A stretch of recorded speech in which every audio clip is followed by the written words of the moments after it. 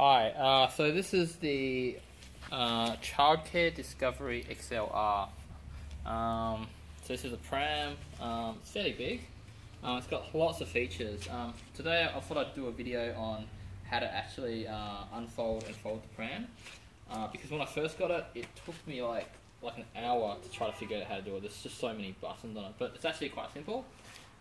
So to open up the pram, first thing you do is you on the right hand side of the pram, there's a little lever here, and you just got to let that loose, so that, and then all you do is lift it up. There you go. It's very easy.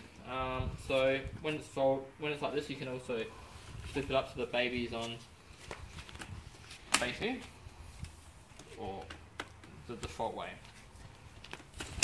So to actually fold up the pram, this is a little bit more tricky, but essentially there's a red lever on the left hand side, and you got to hold this up, and you got to push these two buttons as well. There's like three things you can do at the same time, and then you just kind of push it down, and that'll lock in.